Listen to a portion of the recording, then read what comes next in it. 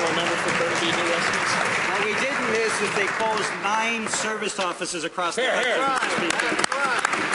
Conservatives have shown no sense of compassion for veterans. Just shallow talking points, more hollow boasting, and childish attacks on the opposition.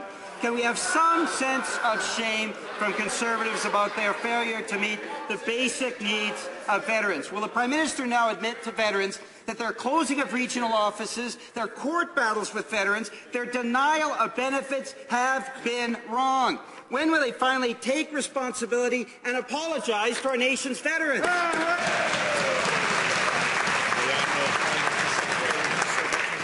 Mr. Speaker, as I mentioned earlier, we announced additional mental health support for Canada's veterans, armed forces personnel, family members, Mr. Speaker.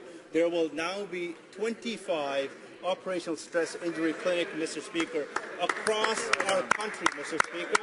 We are providing the benefits and services that our veterans so dearly need. Julian, when it comes to standing up for Canada's veterans, Mr. Speaker, our government has a strong record, even though the opposition continues to vote against these measures.